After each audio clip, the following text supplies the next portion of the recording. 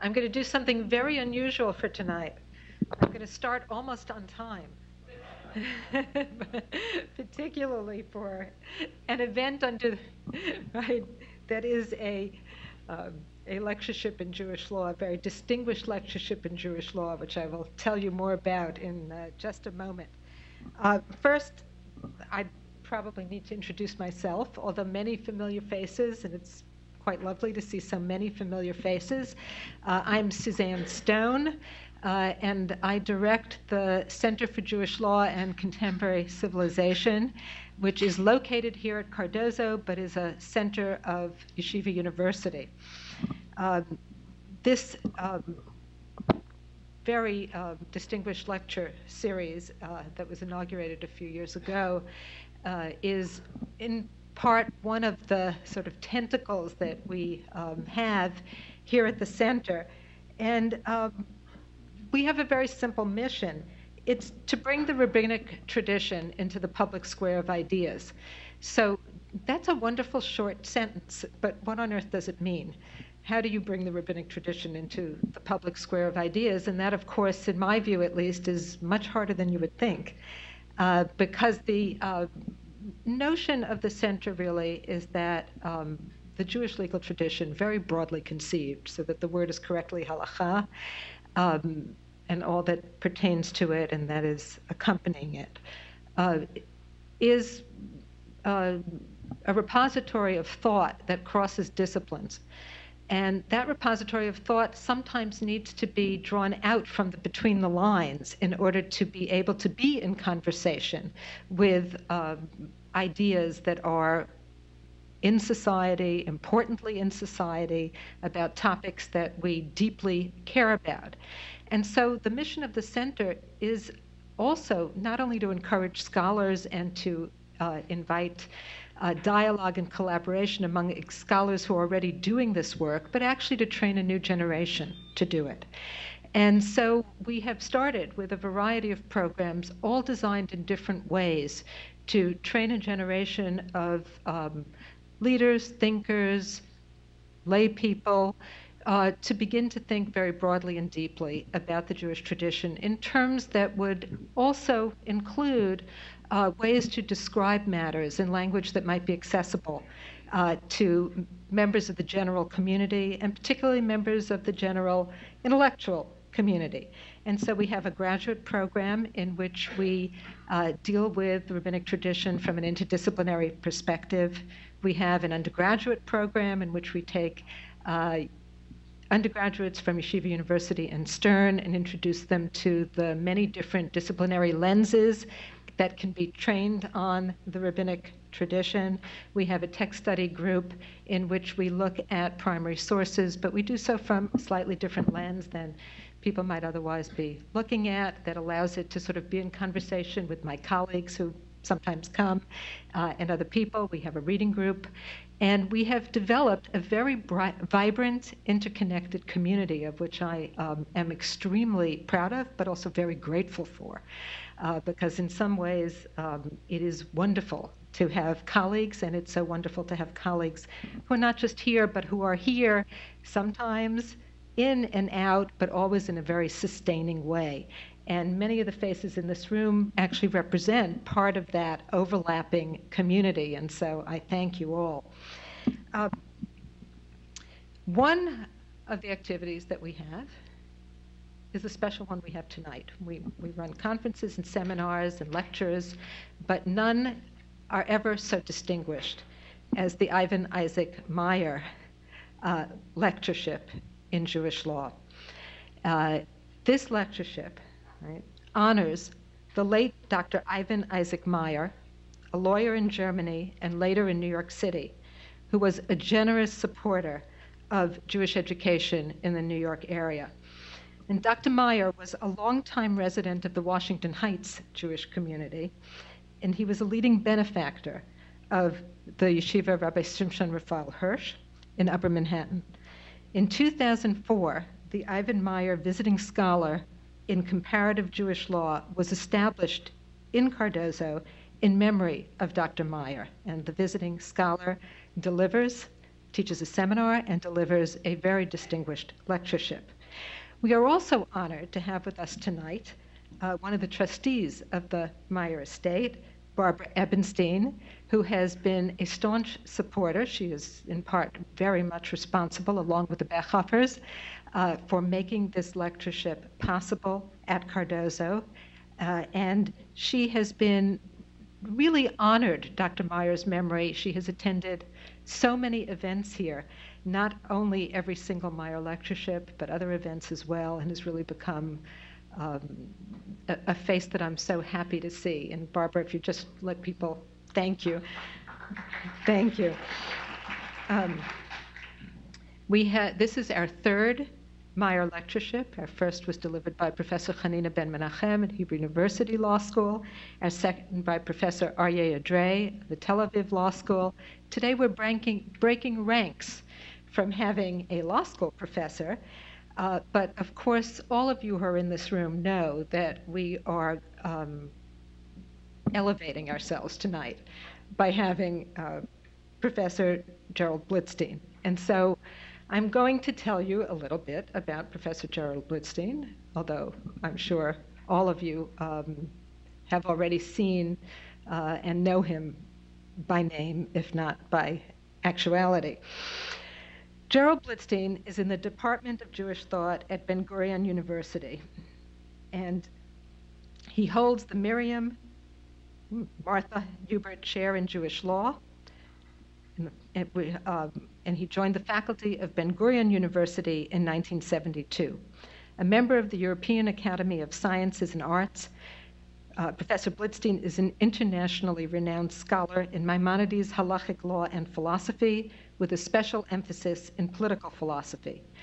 His work in Jewish law focuses on Jewish public law and the interface of law and social ethics.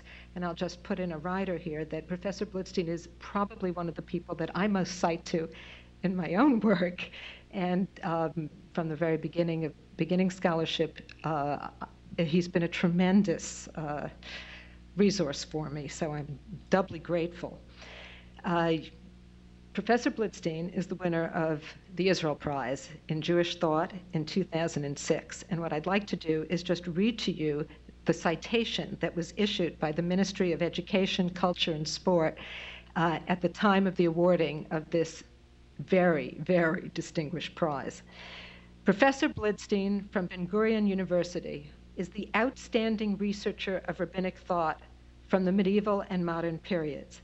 And in this field, he has made a substantial contribution that constitutes a radical breakthrough in the research of the halachic philosophy of Maimonides and its influence throughout the generations. In his very accurate analysis of the halakha, he reveals its philosophical foundations and deepens the understanding of pure philosophy. His research into the relationship between democracy and halakha has had a major impact beyond the academic world in Israel and around the world. Professor Blidstein is also, in a sense, returning home, since he is a graduate of Yeshiva University High School and Yeshiva College, and also holds a PhD and an honorary doctorate from Yeshiva University. His lecture, as you know, is entitled Human Dignity as a Norm of Jewish Law, and I will give you, Professor Blidstein, one caveat: there is a reception to follow, and we hope to welcome you all at it. Thank you. Okay, thank you, Suzanne. I'd like, first of all, to thank as well Cardozo Law School for having me here to give this lecture and to teach the course that I'm teaching at the law school. I'd like to thank, naturally, the Myers Fund for sponsoring this lectureship and for inviting me to take part in it. I'd like to thank Suzanne Stone for all the arrangements that she's made over the last year and a half in bringing this to fruition. And I'd like to thank as well these bodies for making it possible for me to see so many old friends. I doubt that that could have been engineered in any way other than doing this evening. So from that point of view, I'm doubly grateful. Now, human dignity as a norm in Jewish law. How does human dignity as a value function in a legal system, or in a culture for that matter? How do we identify norms and standards sensitive to human dignity? not only in human culture generally, but in Jewish culture specifically. Concomitantly, what are the limits of human dignity within a normative system? Human dignity in Jewish law and Judaism should not be limited to those instances where the term dignity is used explicitly. And I refer as well to terms like honor and glory, and I'm not going to get into the semantics of what's the difference between dignity and honor and glory. I'll just use the term dignity, and I'll say to begin with that human dignity should not be limited to those instances where the term dignity is found explicitly in the text. We recall the prayer at the close of Yom Kippur, in which the sentence, and I quote, "Man differs not at all from the beast, for all is vanity," is immediately followed with, "God, you have set man aside from the outset and appointed him to stand before you." A breathtaking existential juxtaposition. Ultimately, both judgments, that of the person's essential nullity and that of his or her essential significance, are triggered by the dignity of standing in the presence of God. So the absence of the term dignity, or of any similar Hebrew term, from the creation narrative does not imply the absence of the concept. On the contrary, man and woman are made in the image of God. That is an inherently daring symbol of dignity, a metaphor which has resonated throughout the entire Western tradition. It is fairly well accepted now that the original image of God, the metaphor image of God, referred in the ancient Near East to the king alone. So the biblical assertion that Adam and Eve, the person per se, were created in the image is itself a revolutionary, democratizing motif. From the king as image of God, the Bible moves us to each man and woman are the image of God.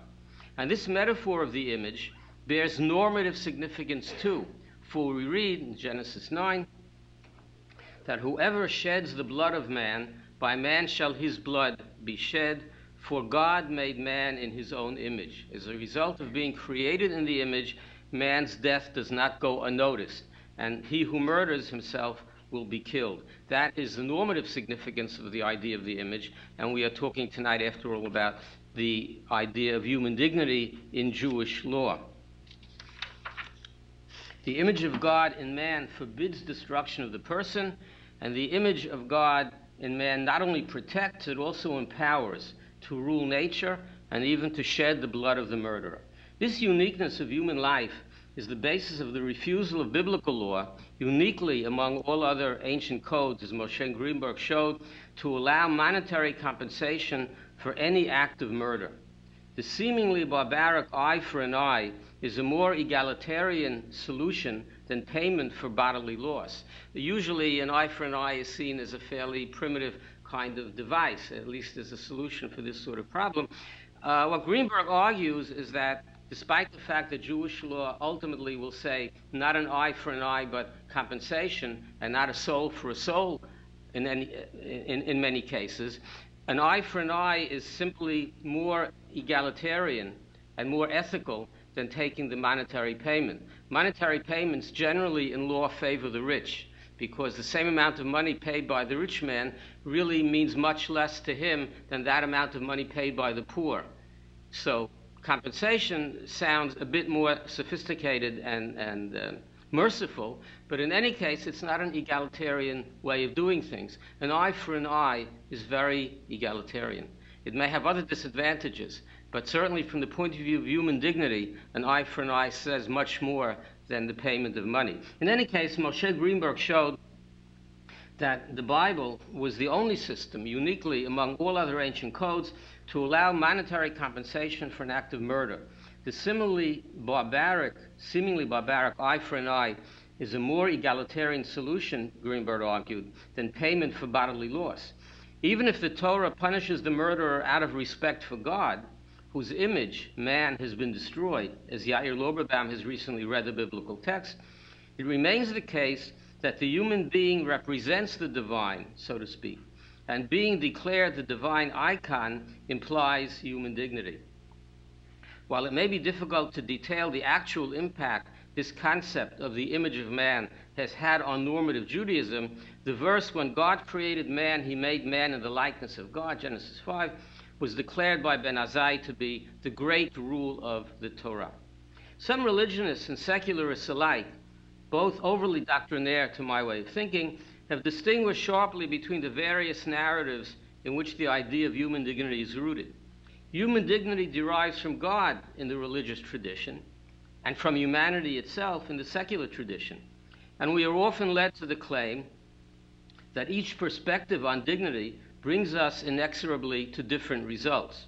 The religionist, for example, will claim, to give perhaps a trivial example, that tattooing the body violates the idea of human dignity, while the liberal humanist will claim that it is an expression of human freedom inherent in the dignity of the person, and so on. Yet the unbounded libertarian perspective is not the only secular view of dignity. And on the other hand, the usage briot, creatures, in the phrase kvod habriot, the dignity of the creature, the dignity of man and woman, need not be read polemically, asserting the creatureliness and createdness of the person, with its theological implications, as I shall show. There's a great deal of effort put by many writers when they discuss the phrase kvod habriot, the honor of the creature, to say, well, here man isn't being called man, he's being called creature, in order to remind us that man is created, and his createdness is the source of his dignity. I tend to find that a religious polemic, which I don't really think is necessarily accurate or true. I'll get into that a bit more later on.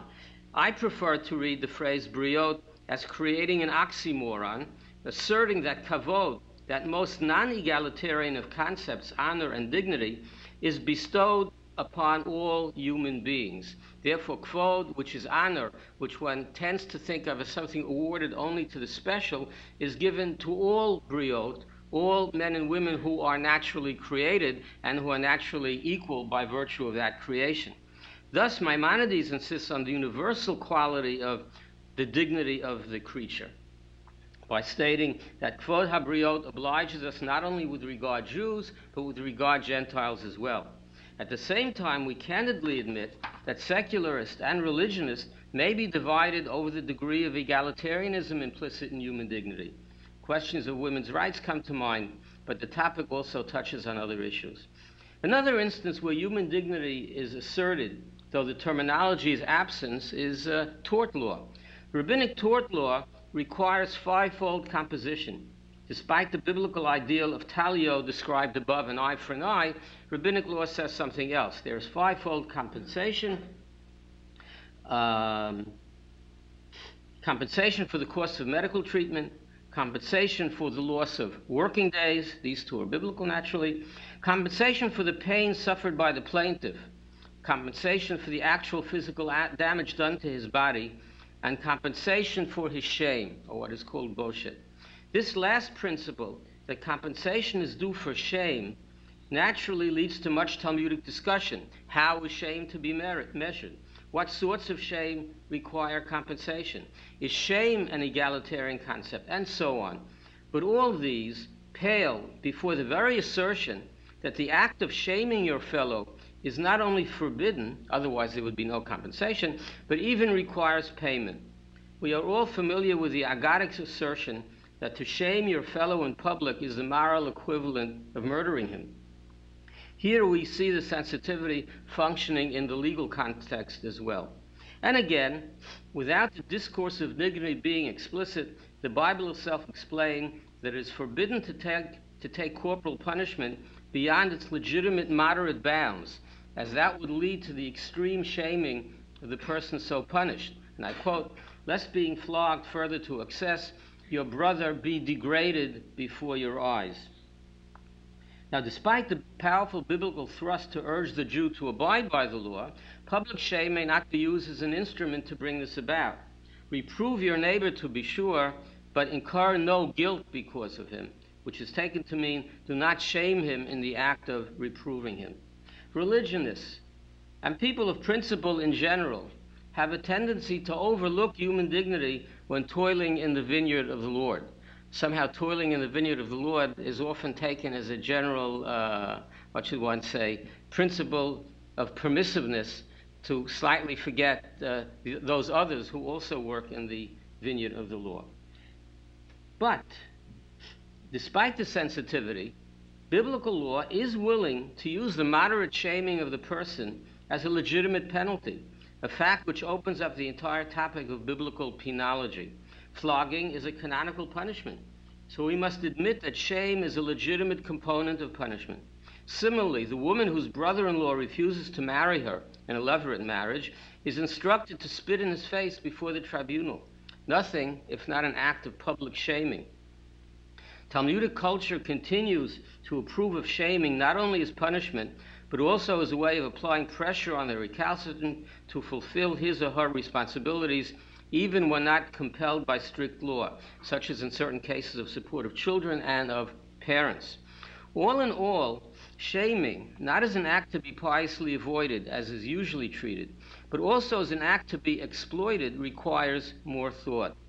This is not merely an ancient or medieval perspective, but is increasingly visible in modern penology as well. Paradoxically, the individual sensitivity to shame, its very efficacy as punishment and deterrence, highlights the significance of dignity and the price paid, especially, it has been argued, by the white-collar criminal who is made to suffer the indignity of shame. As Posner has written, and I don't mean Richard Posner, but Eric Posner, as Posner has written, people care deeply about their reputations. Therefore, the government can exploit this concern and the fact that reputations do matter in daily life by destroying people's reputations rather than by punishing them in a traditional way. Shame in a social context may even make monetary compensation and physical punishment superfluous. The public listing by name of persons who violate communal norms is probably a powerful deterrent. Eric Posner has argued that even traditional punishments such as imprisonment and corporal punishment are fundamentally acts of shaming. From this point of view, shaming is a weapon wielded by communities as well as by governments. Human dignity is probably what is meant by the Hebrew phrase kvod habriot, which I've mentioned before, the honor of the creatures, which translated literally would be rendered the dignity of the creatures, those created by God. So we have once again returned to the theological. But I very much doubt, as I pointed out earlier, that this creaturely locution, constructed in Talmudic times, was intended as an explicit rejection of a secular humanistic grounding of human dignity, so to speak. Such reading would be both inaccurate and anachronistic. One didn't have to remind people in the ancient world, and certainly one didn't have to remind Jews in Talmudic times, that men and women were created by God. There would be no point of specifying kvod habriot, the dignity of the creatures, so as to say that human dignity, which is, so to speak, generated by the fact that men and women are created by God. I don't think that would be the point. I think that would be anachronistic. I think it would be inaccurate. The basic intention of the phrase, I think, was to establish the equality of all humans who are all equally creatures and all of whose dignity should be protected. The phrase is meant to shock. Kavod in Hebrew is always a matter of hierarchical social status, but when yoked to creatures, it announces the special status of all. Needless to say, kavod is usually possessed by God in the Hebrew Bible, but here in this Talmudic phrase, it is most strikingly bestowed on his creatures created in his image. I would also suggest that briot, or creatures, specifically signifies the other, with whom we share creatureliness, because we and the other are all equally creatures. This despite the fact that the Talmudic discussions of kvod habriot usually stress the person's right to defend his own dignity and physical integrity. But I am especially thinking of two statements in the tractate Avot. The first reads in translation, who is honored? He who honors the creatures. Ezehu mechubad hamechabedet habriot. You have exactly the phrase that we've been talking about, which really means that one does not enlarge oneself by diminishing the other. If I want to enlarge my dignity, the only way is to demonstrate how unthreatened I feel by somebody else's dignity. The person who fundamentally has to belittle somebody else in order to build himself up, in a very basic way, not only does not build himself up, but basically diminishes his own stature and status. So one does not enlarge oneself by diminishing the other, but rather by nurturing him. By nurturing one's fellow, one nurtures oneself.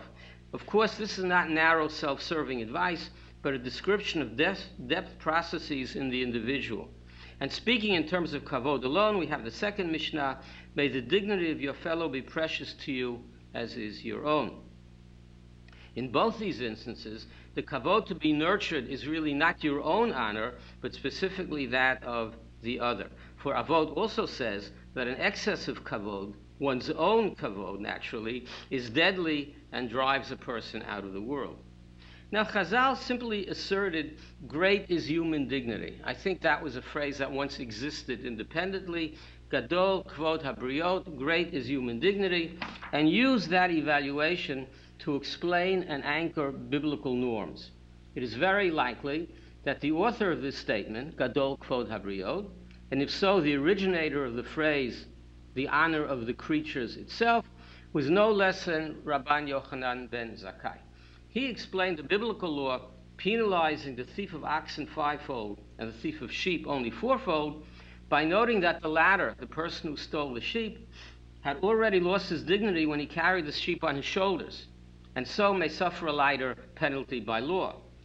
Despite Jewish respect for manual labor, then certain kinds of toil diminish dignity. Similarly, the biblical law mandating the return home from the battlefield of those who have built a house, planted a vineyard, or were recently married and thereby risked death and not enjoying the house, the vineyard, or the marriage itself, therefore they return. Yochanan ben Zakkai or somebody else said that these biblical laws were meant to preserve the dignity of the returning coward.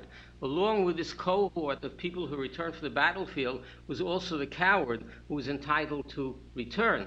And some of the Midrashim claim that all these others returned as well so as to camouflage the fact that there was one individual there who had neither built a house nor started a vineyard nor gotten married, but he was returning, so to speak, nonetheless, because he was afraid to do battle.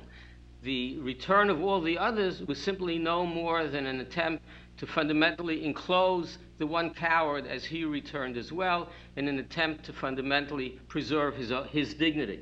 Now, this significantly broadens the impact of Kvod Habriot.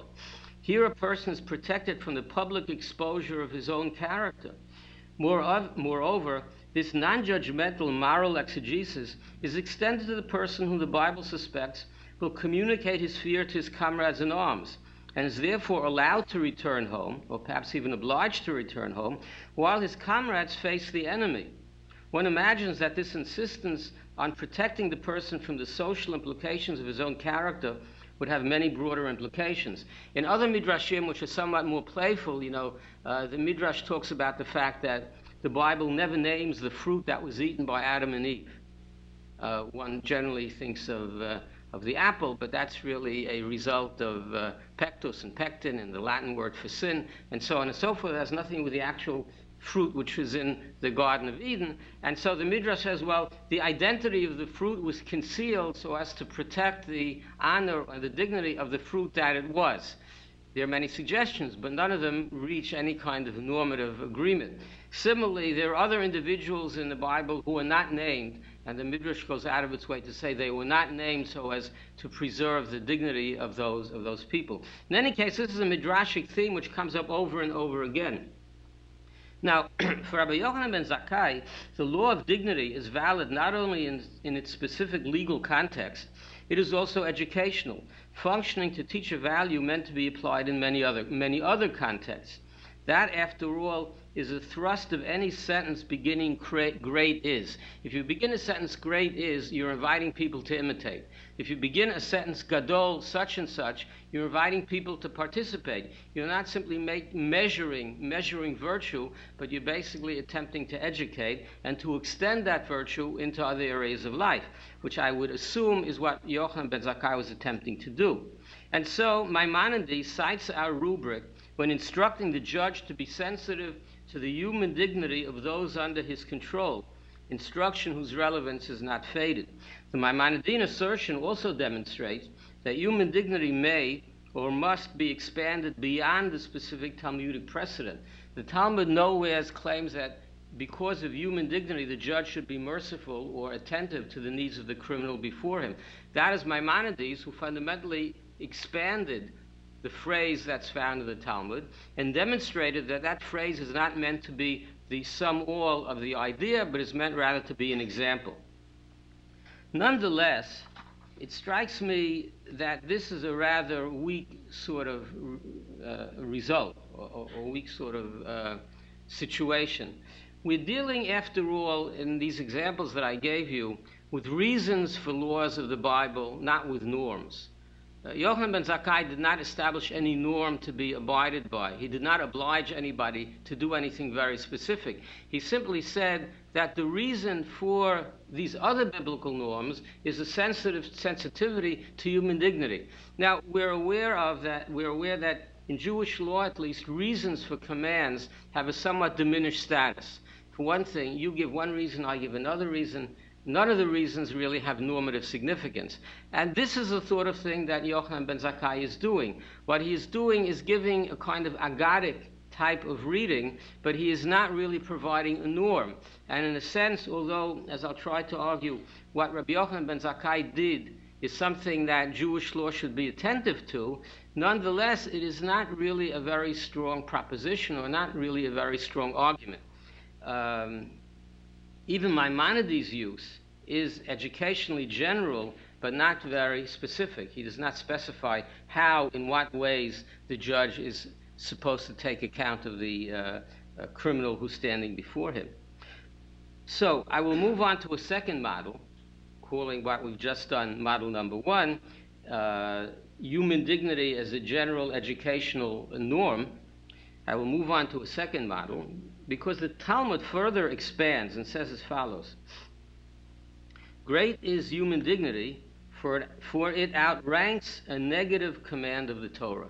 Now that is talking business. That is talking business. That is not simply a vague kind of moralism. That is, in halakhic terms, talking business. Great is human dignity. We've heard that already. And then the Talmud ends, for it outranks, it trumps, in our language, it trumps a negative command of the Torah. Now, let us once again be clear. The major purpose of this statement is once again to emphasize how significant human dignity is, not to assert the outranking of the biblical rule. The statement is originally meant as a kind of educational statement. See how significant human dignity is and how we should all be attentive to it. After all, human dignity is more significant, or it outranks, or it trumps biblical norms. That's the way the sentence is meant to be read. The normative outranking of a Torah command, no triviality, is simply proof of this pudding. Human dignity, which outranks a Torah command, must, in the nature of things, be of weighty value. Of course, there is something typically Talmudic in this normative authentication of a spiritual assertion, right? The Talmud is not willing, or does not want to talk about spiritual assertions about virtues without giving some normative, concrete, halachic basis for them. So this is a very Talmudic way of expressing yourself. Great is such and such because look at its halachic weight. Indeed, this anomalous outranking of a Torah command, which is certainly unusual, which is certainly perhaps even scandalous, apparently overwhelmed the simpler, more basic great is human dignity. In other words, the Talmud, and subsequent halachic discussion from that point on till recent times, the Talmud is more interested in the dynamics and possibility of an outranking of the Torah command than in the general moralizing greatness of human dignity. In a sense, this very fact characterizes the ambivalent career of human dignity in halachic history. At the same time, it may well be the case that attributing the power of outranking a Torah norm to the value of human dignity empowers human dignity, at least in the halachic scheme of things. And it is that scheme of things which I would argue remains central. This not only when the rule is taken literally, that it outranks a command, but even when it has been minimized, as we'll see the Talmud does, and whittled down. Simply saying great is human dignity without immediately giving it any operative significance would perhaps regrettably signal its triviality, or perhaps its inapplicability. William James spoke of the death by 1,000 qualifications. In the halachic scheme, one can speak of death by no qualifications. Only a norm which has been tested and challenged in the rough and tumble of halachic discourse remains a viable halachic norm, despite the fact that here one is going to have to develop some balancing. So, the assertion that the concern for human dignity trumps the command of the Torah, taken at face value, does greatly magnify the significance of human dignity in the Jewish scheme of things. Its normative significance, to be sure, but also perhaps its ideological burden. The belief that human dignity trumps the command of the Torah is provocative, implying that the basic norms of Jewish life, believed to be the Word of God, are contingent on their coherence with human dignity and may be rejected if they violate it. The easier way would have been to contend that any fulfillment of a divine norm is by definition and willy-nilly an expression of human dignity, not its violation. Let me expand on that a little bit. I think the shock value of the statement is more easily comprehended if one puts oneself in the place of a truly pious person, or let's call him the religionist, who faces a question of, if he fulfills a divine command of this sort or another, he thinks he's violating human dignity, either his own dignity or somebody else's dignity. And so he goes to the rabbi and asks him, well, what should I do? Should I violate human dignity and fulfill the divine norm? Or should I keep to human dignity and violate the divine norm? Now, I think the psychological mindset of most religionists would be to deny that such a problem is possible, because one would say that fulfilling God's will is itself the highest form of human dignity. So one would say you can't create a situation where you violate dignity by fulfilling God's will. God's will defines human dignity. I think that could be a very legitimate response, which of course solves all the problems.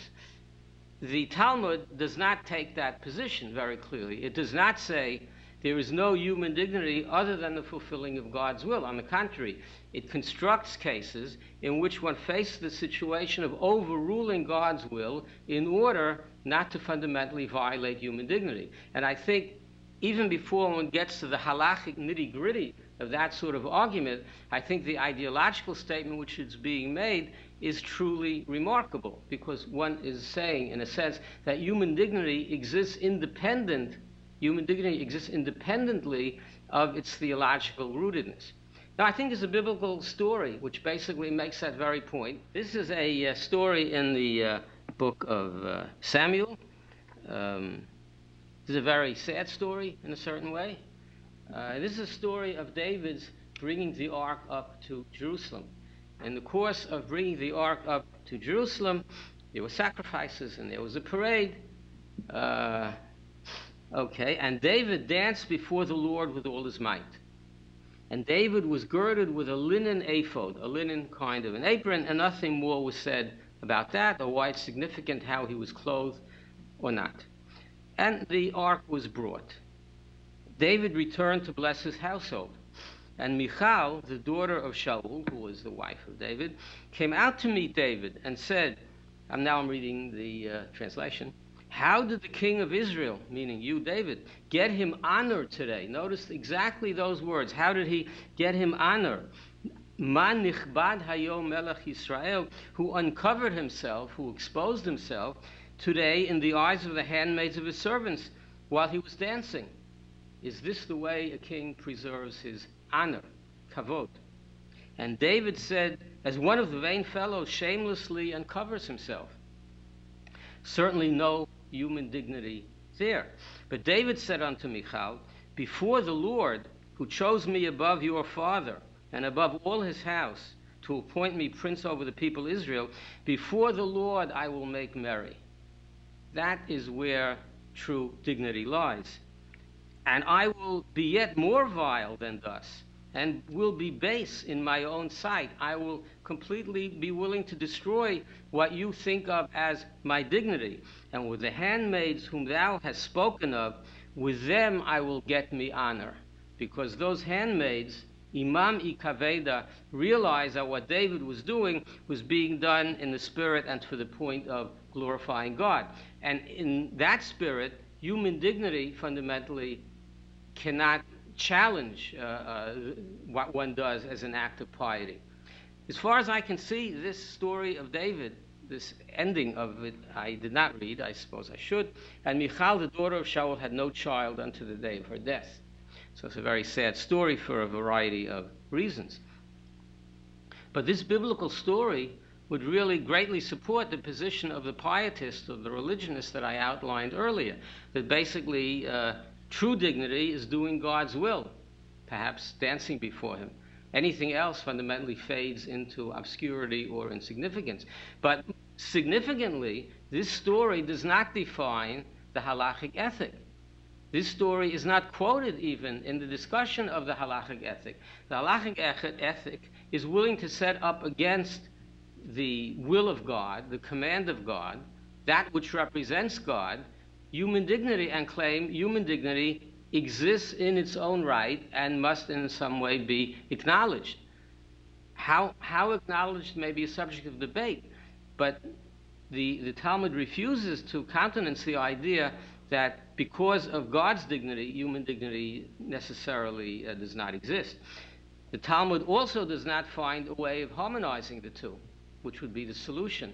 Let's say you agree that human dignity exists even in the eyes of God, still one has to find some way of harmonizing between God's will and human dignity. The Talmud does not go that route either. The Talmud articulates a rule by which, in certain cases, human dignity outranks or trumps the statement of the Torah.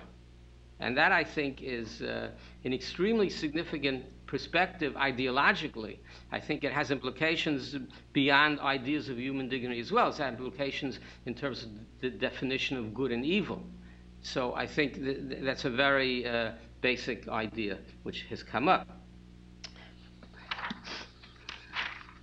Talmudic tradition understood our statement as referring to the conflict of human dignity and the application in a specific case of a command of the Torah. It is not understood as referring to the permanent and general rejection of such a norm. But even then, and even if we recall that the point of the teaching was to stress the significance of human dignity, not to advocate the trumping of norms, that the trumping of a norm was proof, not policy, even then we have a daring teaching before us. The admission that any specific application of the Word of God found in the Torah can conceivably violate the standard of human dignity is scandalous.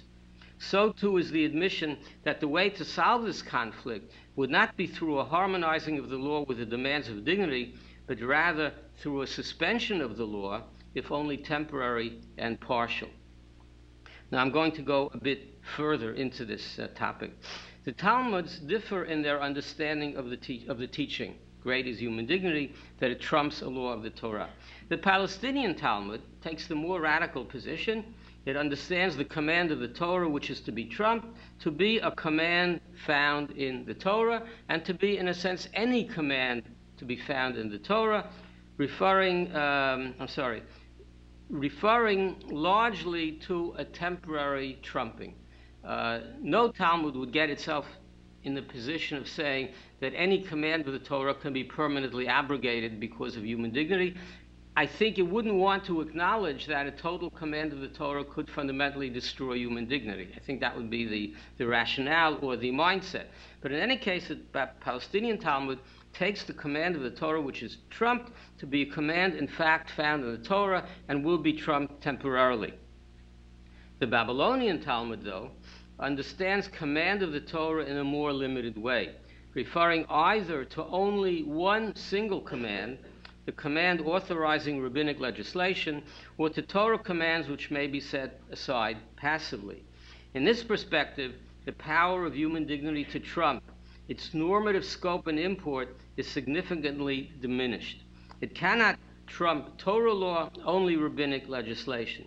One can easily understand the theological basis for this more limited reading, which serves to outflank the scandal referred to above. There are other justifications that are suggested. But be this as it may, it is this more conservative reading of the Babylonian Talmud which has become authoritative in Jewish legal circles, parallel to the universal preference for the Babylonian over the Palestinian Talmud. But as I have already pointed out, the very assigning of an operative value to human dignity, the explicit claim that it outranks even rabbinic law, may paradoxically grant it more weight than it would have as ethical teaching alone. No matter how sublime the disposition of the Babylonian Talmud to restrict the normative potency of human dignity is often taken as a subversion of the idea of the outranking of the biblical command, but I'm not sure that that's what really happened. Now, two further points ought to be made at this juncture. First, as I have already pointed out, the phrase great is human dignity can function independently. It can function not in the context of trumping anything, neither rabbinic law nor Torah law. Great is human dignity, as Maimonides took it, and took the implications to mean that judges, for example, have to look at the people who are standing before them. Put differently, human dignity can or should be a potent value in the many situations where no competing law of the Torah is even found. Certainly many situations do exist. One classic and influential instance is found in Maimonides' code, as we have seen. Maimonides urges judges to remain aware that despite the control they exercise over criminals, including the right to punish them, they must not violate their human dignity. While this sounds abstract and even impossible, how is a judge not to violate human dignity? The most invasive act that can really be imagined is any person, not a judge, standing before a judge and attempting to in some way preserve his sense of dignity. Even in traffic court, I suspect you feel stripped of all dignity. So certainly in a more significant kind of a venue. But in any case, this idea may sound abstract and even impossible, but this comment of Maimonides has had no small impact on the way prisoners may be treated in the Israeli penal system. In a well-known decision, the prison system was denied the right to perform an invasive bodily examination because such a procedure was considered a violation of the human dignity of the suspect. In this particular case, the human dignity of the suspect was sacrosanct, even in the context of a search for drugs being smuggled into the prison in the prisoner's body. So I really can't emphasize more than enough that the idea of human dignity, which is frequently narrowed down to the question of does it trump this or does it not trump that, which is a fascinating intellectual exercise, in real human terms, human dignity arises as a question and as a problem on many topics where there is no conflict with Torah law or with rabbinic law at all. Second, a close reading of the Talmud indicates that it is only in the ritual realm that the command actively trumped is limited to rabbinic law alone. This limitation does not apply to matters financial, commercial, to the social realm, to the ethical realm. In the domain of social ethics, what one calls bein adam lechavero, the norm of human dignity trumps all other norms, whether they originate in the law of the Torah or the law of the rabbis or of the community and the state. Now, this assertion that in the realm of finances and commerce, in the realm of social ethics, fundamentally, there is no limit other than the case itself to the norm of human dignity, this assertion, I grant you, is teased out of the Talmudic give and take. So it can be argued that it is not probative. But Maimonides does include it in his code. Now, this would allow human dignity to be a full actor in the social realm and leaves the state and society vulnerable to the values and norms issuing from the claim of human dignity. Naturally, human dignity is itself vague and undefined. In a sense, it may find its place along with other such concepts in the realm of the newly minted but inadequately defined meta halakha. Human dignity is both legal theory, as it pinpoints the value embodied by concrete halachic ruling, as Rabbi Yochanan ben Zakkai did, while it also functions as a pragmatic rule, directly bringing about decisions as yet lacking in the halachic system. It does have a certain subjectivity to it, a quality generally not appreciated by Jewish law, but it is nonetheless empowered to compel or forbid behavior. And this amorphousness is not unique to Jewish law. I quote Meyer, "The value of human dignity is often presupposed in moral and legal argument, but the precise function of the concept is almost never explained." And what is true of function is also true of definition.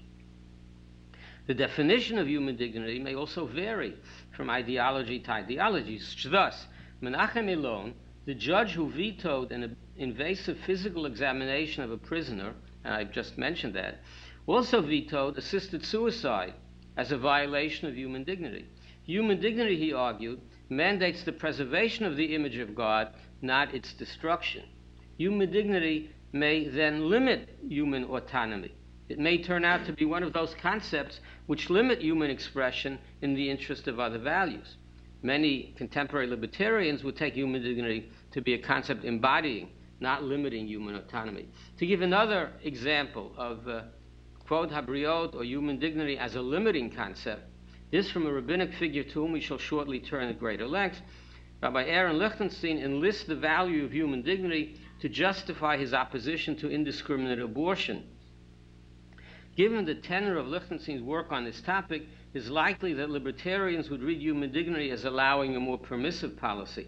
But in both these cases, suicide and abortion, it is not necessarily the case that a libertarian would disagree.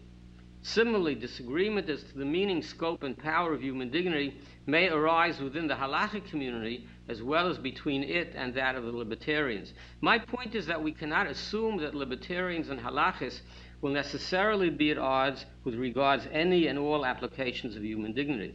The delicacy of dignity may be raised in some very domestic, non-dramatic situations that somehow make their way into normative discussions. The response of Khatam Sofer, is 19th century, poses the problem of a son whose parents are in economic straits. They are honored persons, and I quote the tshuva, or the question, of distinguished lineage, and cannot take their sustenance from charity. Their dignity would be affronted if they went to the normal charity fund to be supported.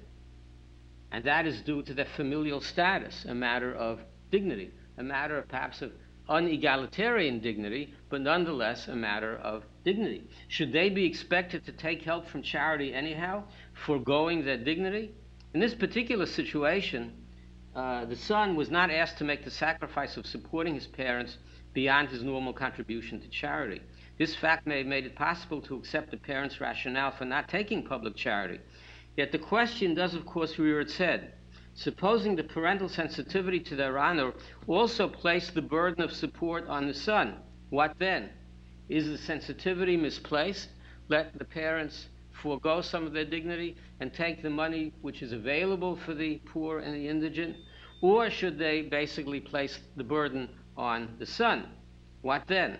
Is the sensitivity misplaced, considering its price, or not? So that dignity is often differential. Dignity may not only be egalitarian. Now, despite its clear mandate, the rubric great is human dignity, and especially its full form, for it trumps the command of the Torah, does not function in a broad range of instances in the Talmud or in later Jewish ethical or legal discussion. One may identify the Babylonian Talmud with its restrictive reading of great is human dignity, for it trumps the command of the Torah, as the ultimate author of this restrictive policy.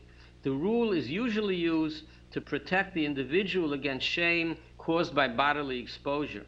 Certainly the significance, and hence the prisoner case where an invasive procedure was not allowed. Certainly the significance of this sensitivity to physical shame would not be trivialized, but at the same time it does provide a rather limited range of applications. Despite this Talmudic ambivalence, it is possible to trace broader utilization of this rubric throughout halachic history. A particularly dramatic application of the rubric, a parade example as it were, is provided in the response of Rabbi Moshe Isserles, the co-author of the Shulchan Aruch, who suffered rabbinic and communal condemnation both by arranging for the wedding of a poor orphan girl on the Sabbath against the Mishnaic rule, which banned Sabbath weddings, so as to preserve her dignity. He then preserved his own action for posterity by incorporating it into as precedent in the Code of Jewish Law. What was the story?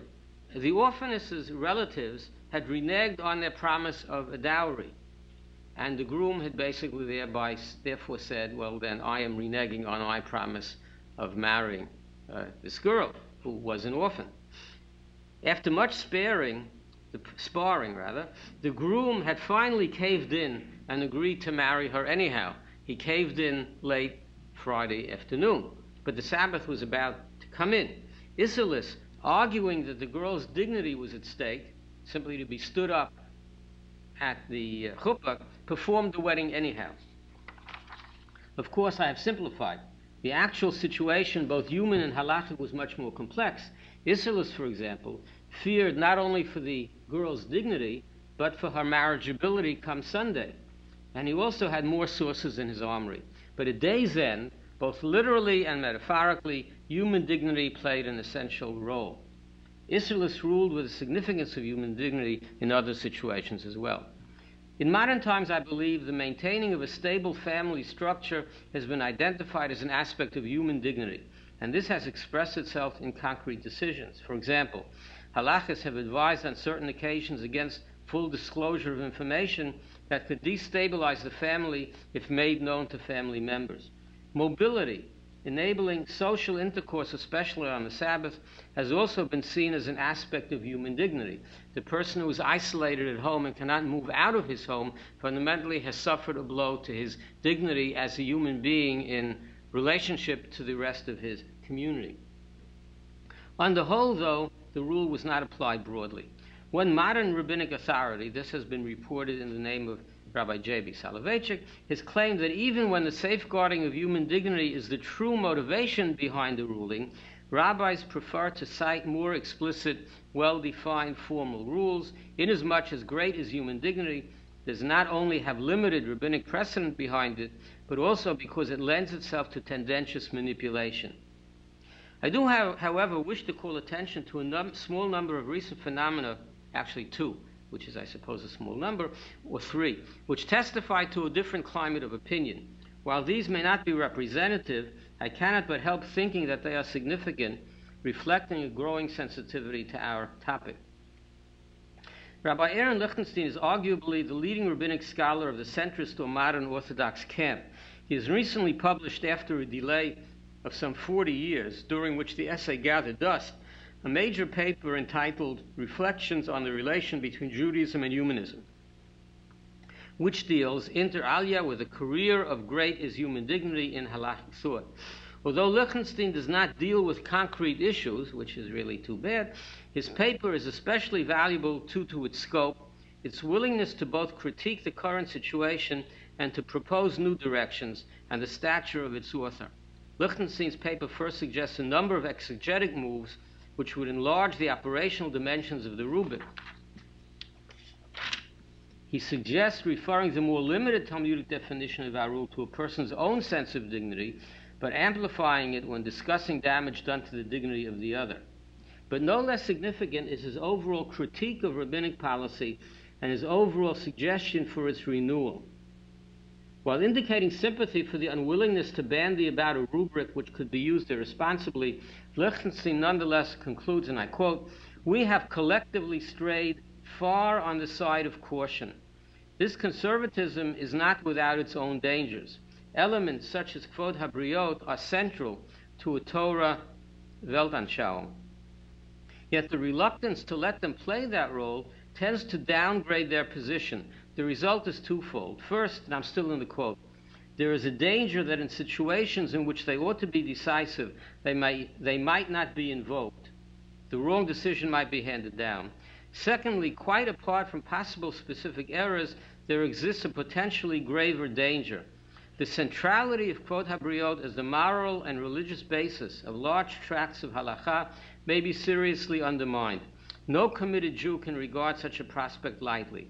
Some margin of safety is perhaps advisable, but must it be as large as we have tended to maintain?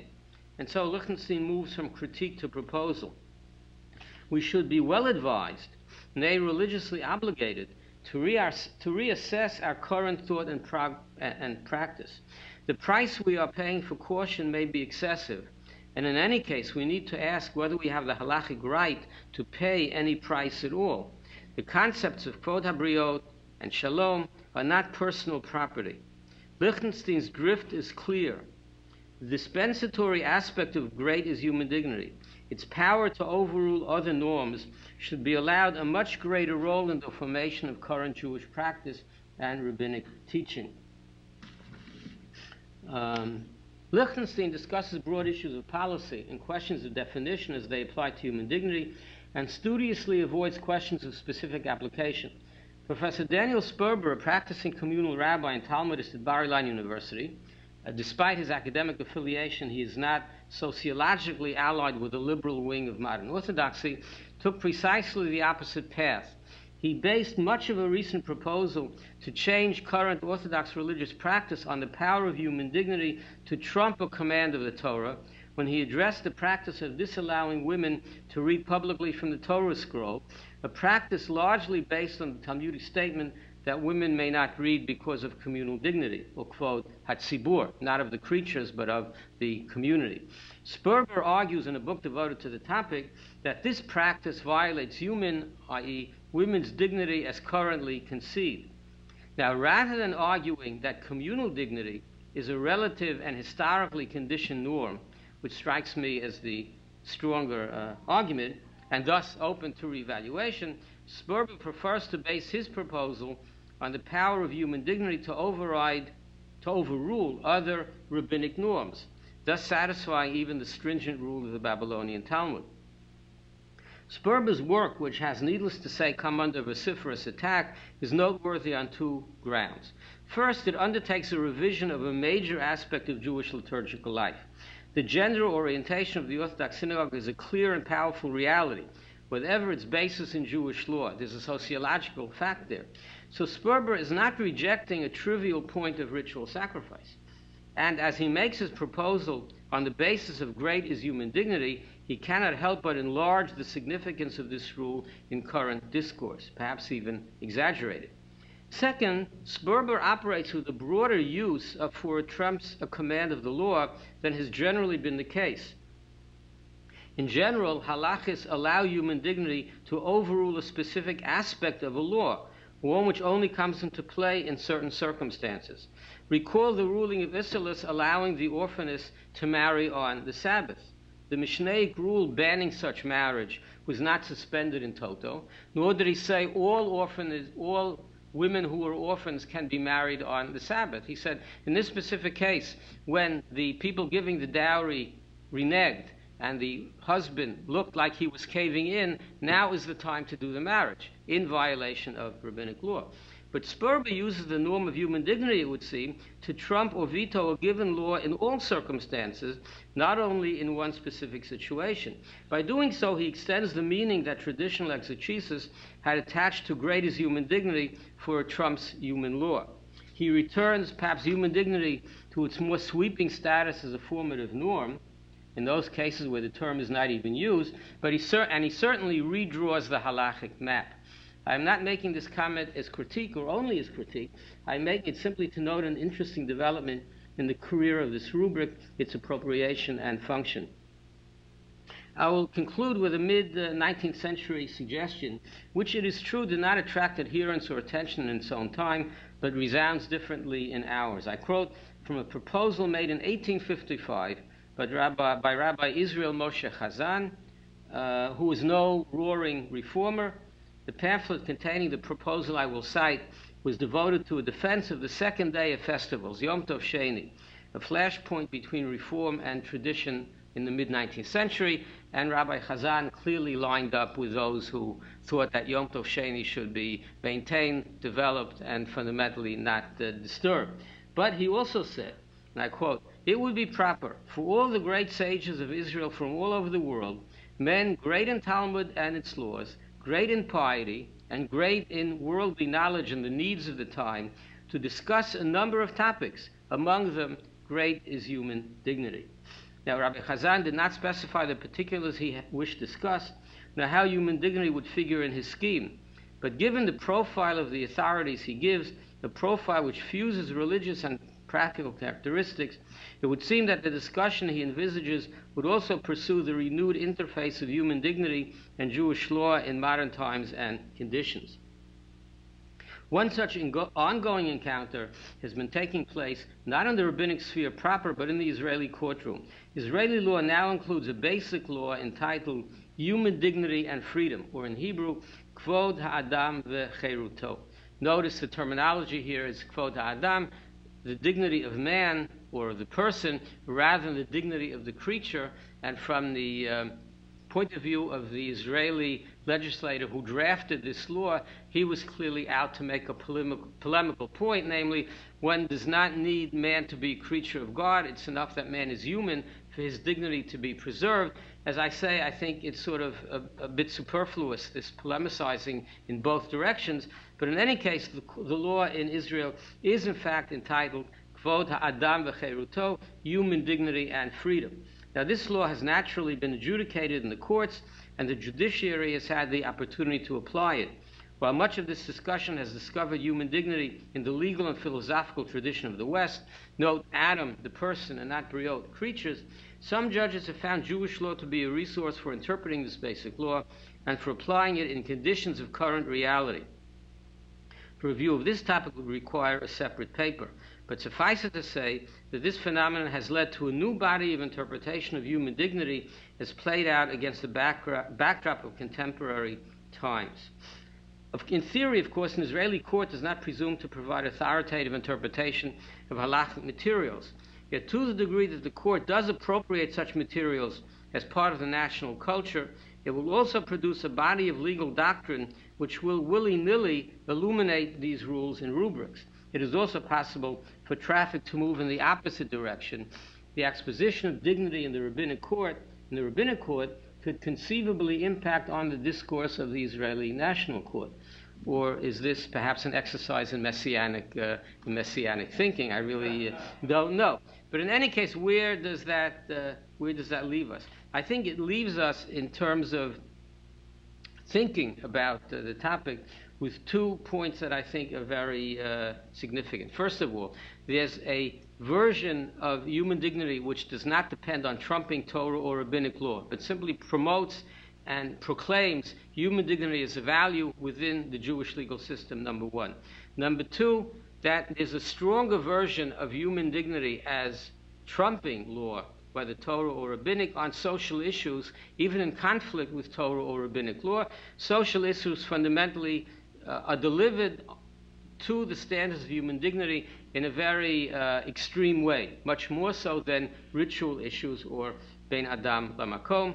And in that sense, we go back and forth between what I call the Model 1 of human dignity as a general rule, and even within Model 2, a stronger version of social ethic dependent on human dignity on social issues, even if a Torah law or rabbinic law is fundamentally involved.